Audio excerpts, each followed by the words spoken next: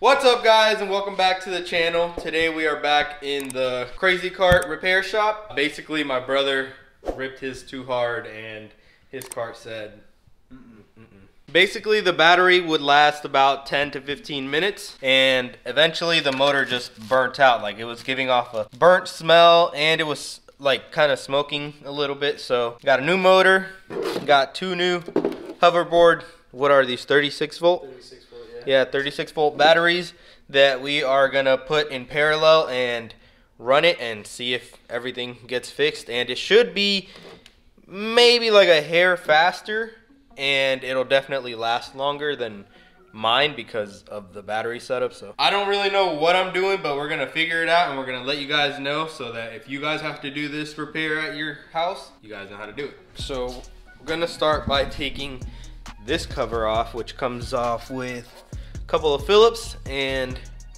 we'll get to the motor. Lighting is not in.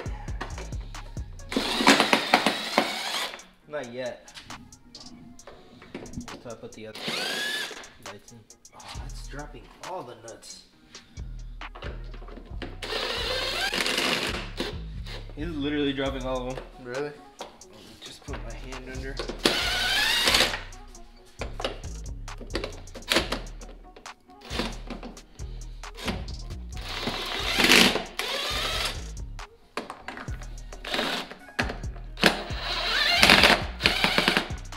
Alright, got these off.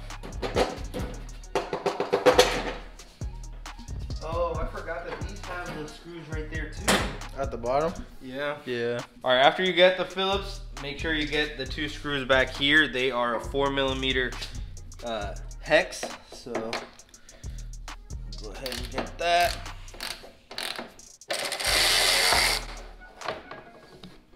Now it should come completely off.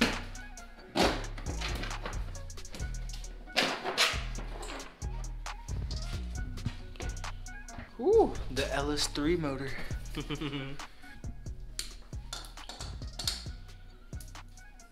see.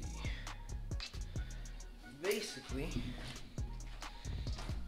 I want to follow the wiring. Oh crap. So the cord does go over there. Put the zip tie off. Dude, it still smells. Really? Get close to it and smell it. Yeah, it does. You guys smell that? Stinks. Yep, they smell it. Comment down below if you guys smell it. There we go. So that's free. This is free.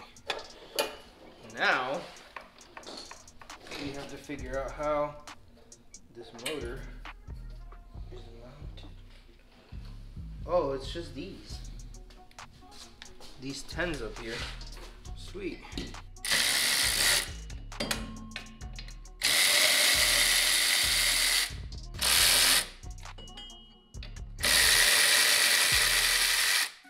Alright.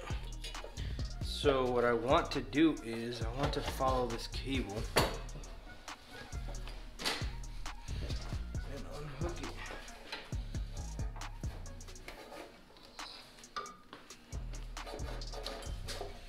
Alright, so these are the ones coming from the motor right here. Oh, what? That's how they come off? I don't think they're supposed to, but that's how the other one is. We're gonna have to check this video because I think it was plugged in like that. Probably. But I guess we'll check the video. Alright, so got that undone. Now we can pull the cables out, undo the rest. Hopefully the gear and the chain will be easy to just swap over. Can you hold the motor? Yeah. Alright, so if we drop it down, we can maybe take the chain off. Yep.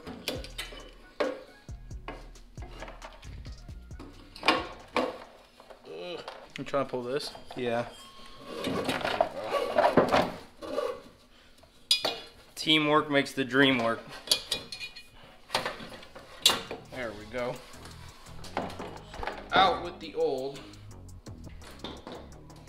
Ugh, that thing stinks, dude. I know.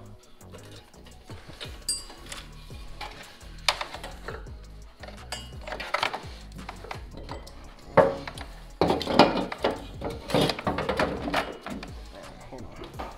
Pull it.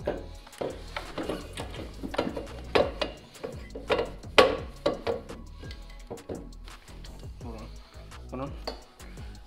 This has to be like that. There we go. Alright, so now I just have to start these screws. Gotta make sure they line up though.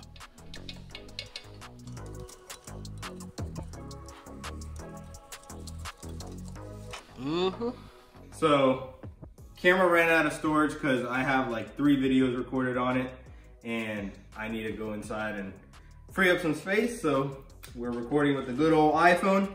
Right now, I just have to bolt the motor down and run the wires in, and I'm gonna run in to not only free up some space, but I'm gonna look at the video, see where these two go so I don't mix them up, and then we'll be back here installing the rest.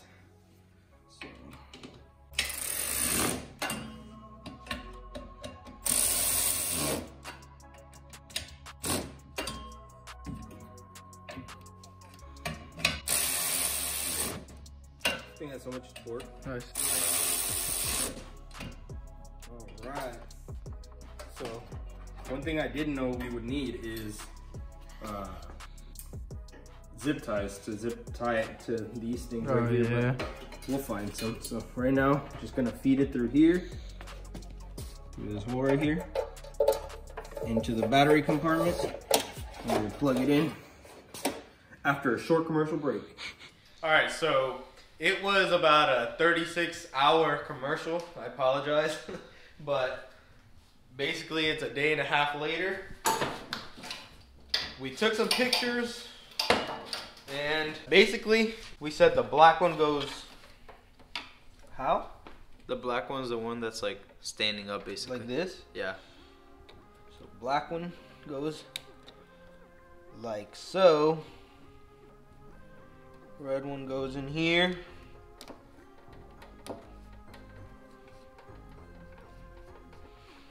All right, so if we turn it on, it should, I guess, work. Move. Let's see what happens. Ready? Yeah. Bruh. Nothing. Nothing. Meaning the batteries are probably fried. You think though? Maybe. Go press it. I'm gonna be messing with these. Oh, you just have to tighten them or push them in more. Oh, there we go. The black one went in more. Go. Oh shoot. Okay. All right. Well, we know that works.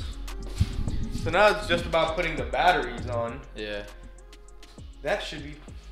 I don't know if that's gonna be hard or easy, but at least we know it works now.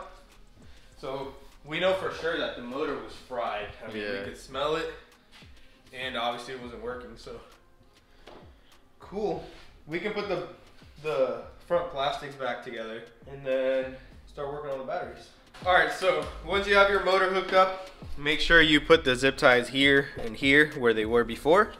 That way your cable doesn't move and you can steer 180 degrees both sides. You'll be good to go. So let's throw this on. So we got everything back together in the front.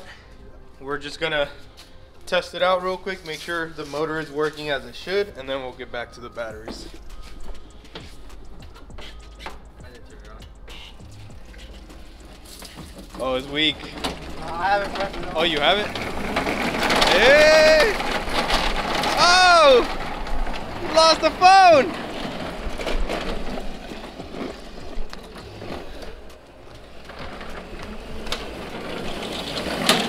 There you go. We're good. Back in business. Go ahead. Ooh. Ooh.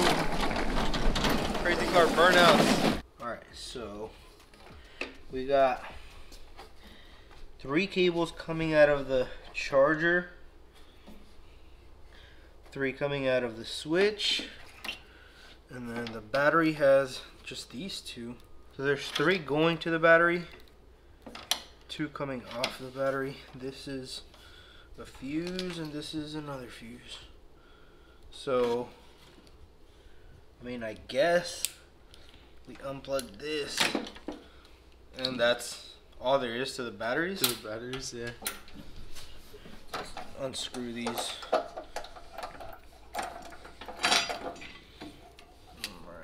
you gotta put that down. So the battery should just come out then. Yeah. Wow. So that's all there is to it? What the heck? Alright, so basically what we need to do is, holy crap, dude. What? The size difference. I know. Basically going from that to this. And then we got this connector that basically connects them all together. So this connector, this is too big. Is it? Yeah. Way too big. On the other commercial. Yeah. What the f? Okay, so upon further investigation, we came to the conclusion that we are in fact dummies. The plugs on the batteries are XT60 and we ordered XT90 plugs. So these are too big. We got some of these on order. They'll be here soon. So when they're here, we're gonna continue the battery process. For now, we're gonna throw these back in here. Like I said, these were only lasting about 15 minutes. So at least it can ride for 15 minutes at a time. We do have to make some new brackets to hold these little batteries. So basically we have these metal bars right here. So that goes on like that. It'll bend down, go over it, come down, and basically we'll fold another little ear. So it'll hold it nice and tight on both sides. They won't roll around anywhere. So this is where we have to make our bend downward. Do that. And we just force it down. There we go. So that'll go just like that. Now right along there. So this comes down.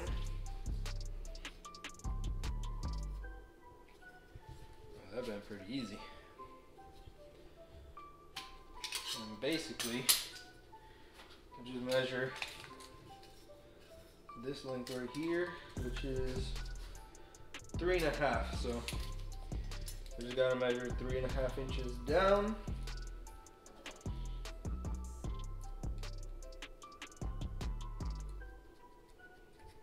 Mark it. Like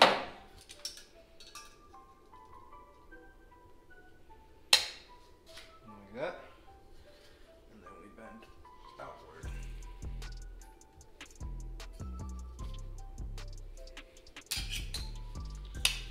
Let's see how we did. Oh, look at that. Nice. So I just have to drill a hole here, and I'll have one screw here and one screw here. Yeah. They won't go anywhere. Nice. There we go. All right, so it's been a couple days. We got the right XT60 connectors that we need instead of the 90. So just to show you guys a size difference, it's pretty big compared to the one we need. So we got the right one. We also have the bracket here that's gonna hold the batteries. So we painted this a couple days ago. I like how we can just pick it up Right? like that.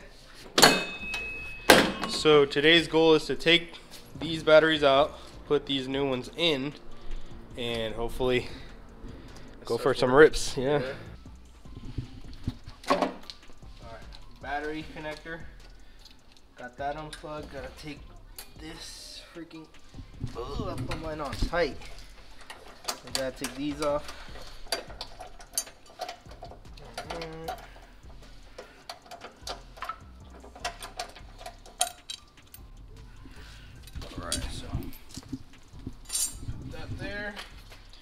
take these batteries out. There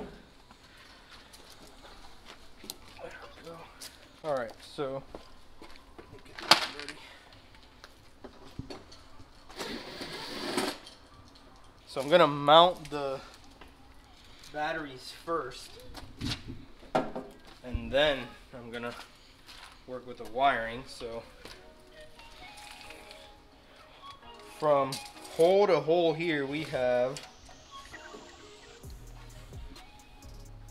1.25 feet, so 6 1/8 would be the middle, and we want to get this as centered as possible. So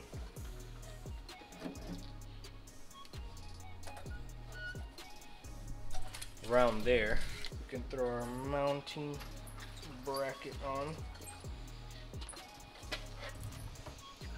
and we're just going to use self tappers to secure it.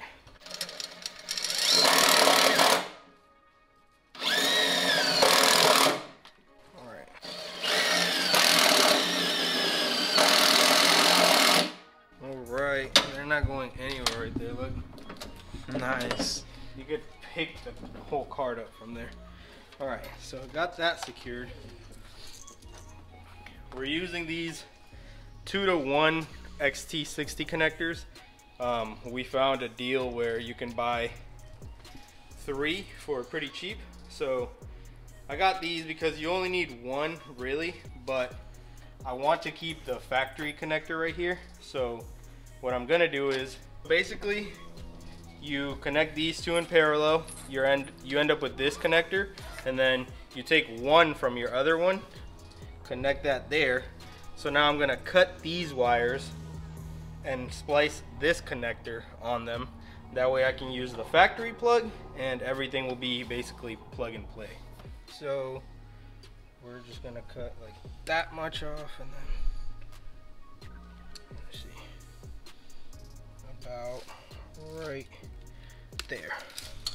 So basically I'm gonna join these 2 so I can connect it here and connect it here.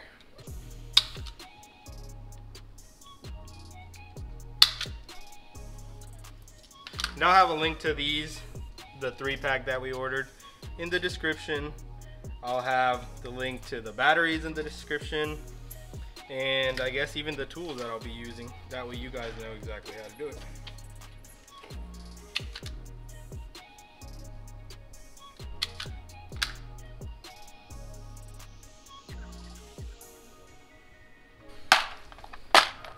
So get our power probe ready, and then these things right here, freaking lifesavers.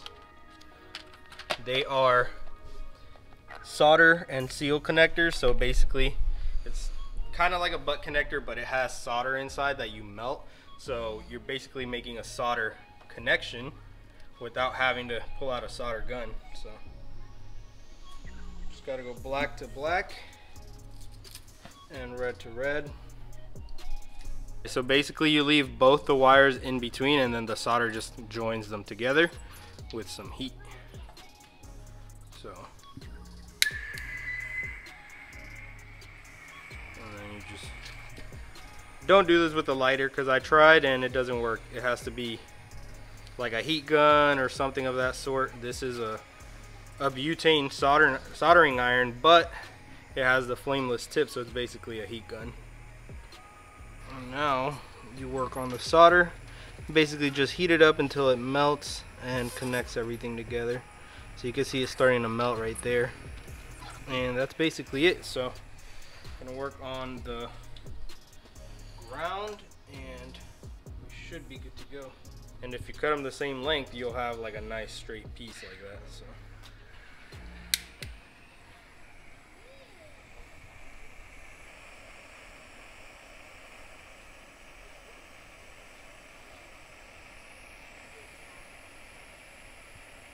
these little blue seals you see here, they're basically water seals, so no water gets in or out.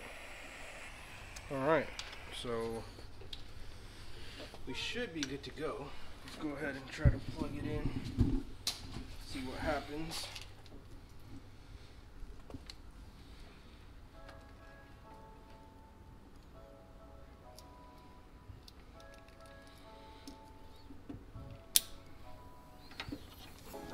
So in theory, if we turn this on and you press the pedal, it should move forward. Oh yeah. There you go. Dang. All right, so that wraps up the install process basically. So got a lot more room, a lot less weight, a lot more juice basically, because it's 236 volts in parallel. So it should last longer and hopefully be a hair faster, because one, a little bit more power and a little bit more weight savings. So let's go ahead and test it out. Go.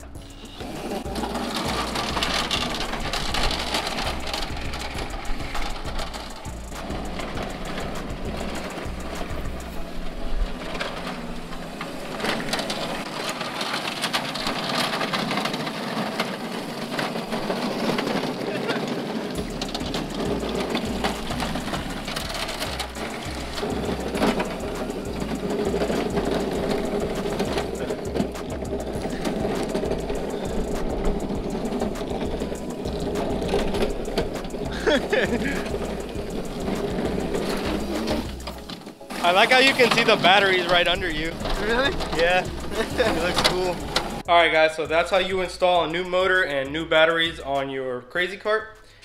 We used two 36 volt 4.4 amp hour batteries, and we connected them in parallel. So basically it's a 36 volt, basically 8.8 amp hour battery. So should last a while and should be stronger. We'll see how long they last. They do have a 3-year warranty. Like I said, I'll have everything in the description below so you guys can get it yourselves. But that's gonna be it for this one. So thanks for watching. Make sure you smash that like button and subscribe to the channel. And as always, keep moving forward and stay on the gas.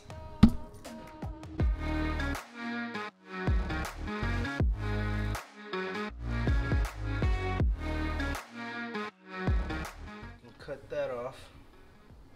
I guess like halfway. Oh my god, I forgot it was connected. That was stupid. That was so stupid. That